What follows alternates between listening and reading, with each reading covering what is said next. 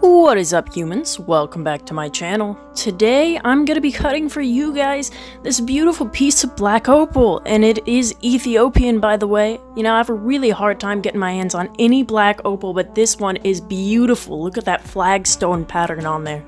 I cannot wait to cut this. It's got a thin little color bar there, but thick enough for us to get a dome on it, and then as you see there's a chip in the top where the face will be right there. But when we weigh this out, it weighs 2 grams, which is 10 carats.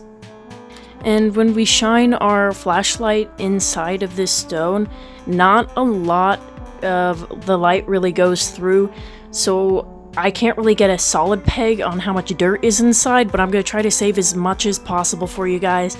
So if you want to see how the stone turns out cut, stay tuned.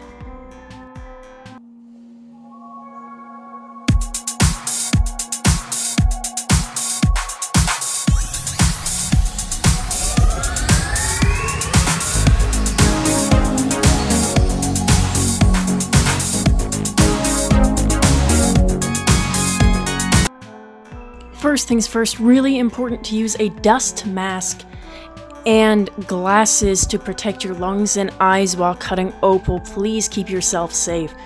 So I'm starting off on my diamond grit bit here, and this is a really rough grit, and we're just trying to shape this, get all those dirt pockets out of it, and see what shape we can get out of it.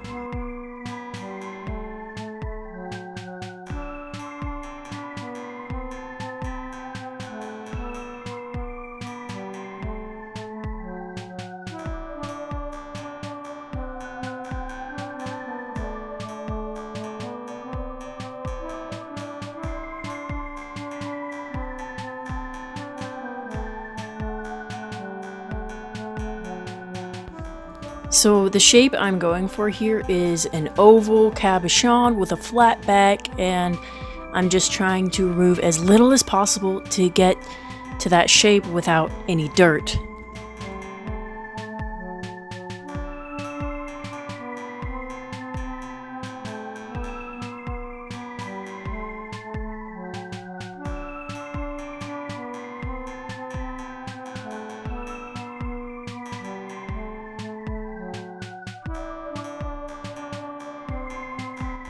So this is the shape that we ended up with. It's a nice oval, and as you can see, it has absorbed the water, but it hasn't totally lost its play of color like the last stone, so that's nice. Ethiopian opal is hydrophade, which means it absorbs water and loses its play of color sometimes, but only for a short period of time until it dries out, all the water evaporates out of it, and it will have its full play of color back after turning like white, and then it goes back to its original state. So this point here that I'm using is a black Nova point, which is the coarsest of the Nova point grits that I have, and in this stage we are still doing a lot of shaping.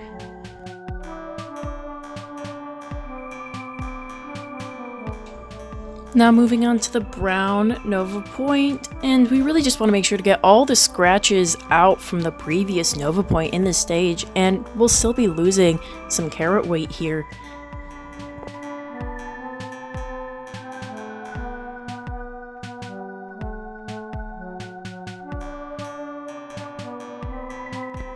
Now we're moving on to our gray Nova point, which is our third out of 4 Nova points. And in this stage, you're gonna start polishing it a little bit and get out those scratches from that brown Nova point.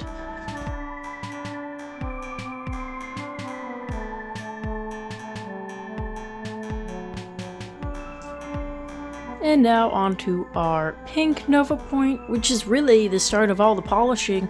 And I usually end up spending a little bit extra time on this, just making sure to get all the scratches out before we start on the polishing grits, because once you start polishing, if there's any scratches, you gotta go back to the Nova points.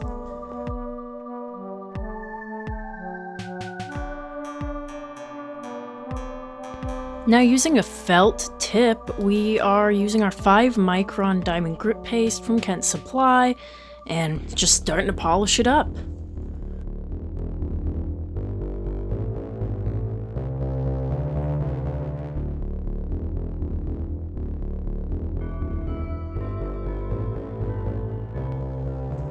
And now we're moving on to our 3.5 micron diamond grit paste for polishing.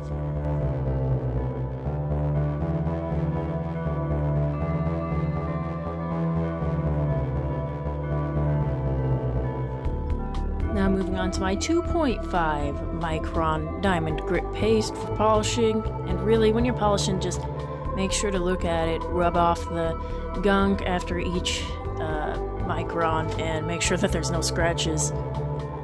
Now we're going to rub it with our 1.5 micron grit paste.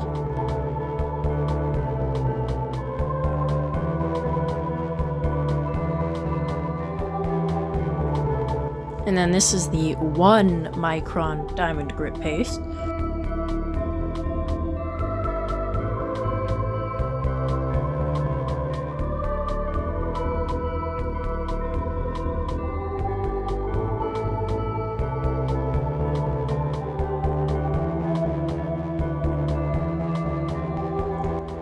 Now we're going in with our 0.5 diamond grit paste.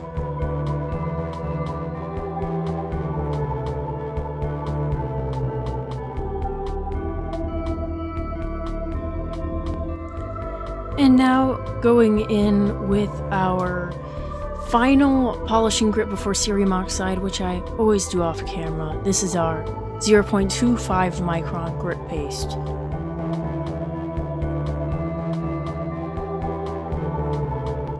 And now the final stone, and as you guys can see, this has beautiful play of color, lots of red and orange. I got green in there sometimes, a little bit of that faint blue.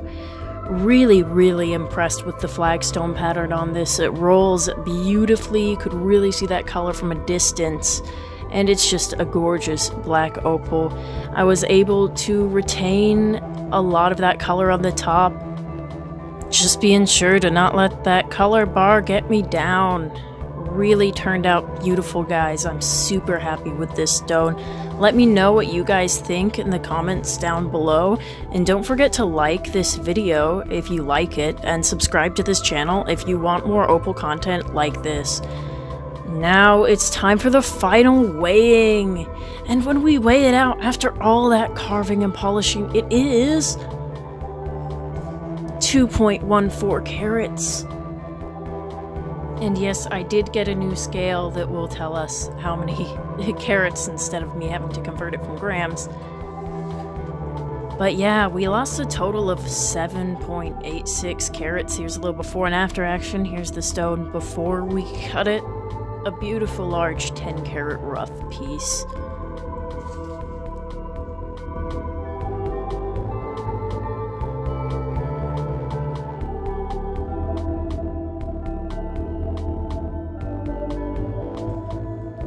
And then, again, the stone after we cut it. Still a beautiful piece, 2.14 carats. And I'm very happy with this turnout. It may seem like I've lost a lot of carats, but I find that that is standard for my method of stone cutting.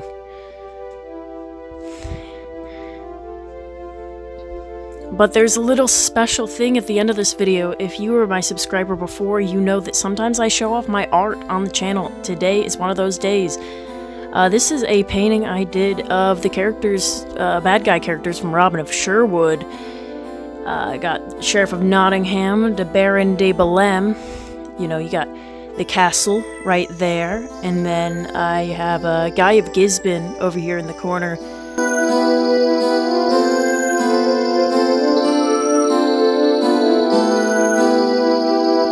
Also used this color-changing paints that I got from Uli, I think is how you pronounce it, but they are really awesome color-changing paints. Adds a really nice trippy effect to it.